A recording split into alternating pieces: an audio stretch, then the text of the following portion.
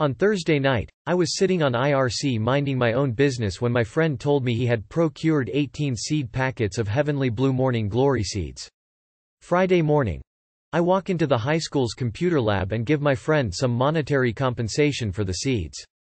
At lunch break, I drive to my friend's house and hijack his coffee grinder.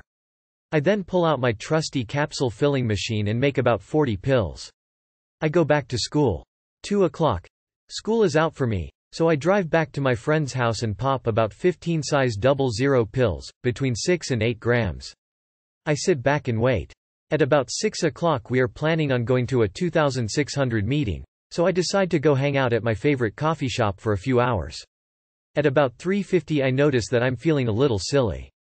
My pupils aren't dilated, and the sun is shining very brightly. I walk into the bathroom at the shop. Instantly my pupils dilate to a mighty size. I look into the light. The pupils contract like normal and stay there. Odd, I think. I go outside and start talking to one of my friends, another Café Bocce regular. At that point, at about 2 hours after taking the pills, I feel a body high. Closed eye visuals are intense, and I see some tracers. I put on my sunglasses even though it is cloudy, because it is very bright. 6 o'clock arrives. I hop into my friend's hopped-up low-riding bass-thumping gold-rimmed Volvo and we zoom off to the city. At about 8 o'clock, my experience is still going strong. I don't feel any need to throw up like last time. I'm very social, more than normal, and I have heightened senses. 11 o'clock. Residual effects, such as closed eye visuals. Pupils still dilated, but it's really weird how they contract and stay when in direct light. Feeling good, go to bed. Have many lucid, not lucid but lifelike, dreams. Wake up the next morning feeling good.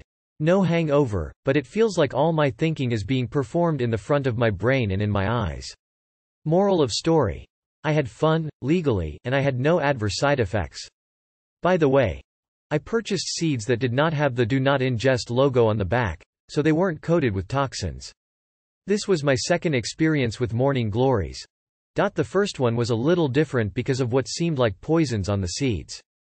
During that experience, I had a feeling of being stoned most of the time.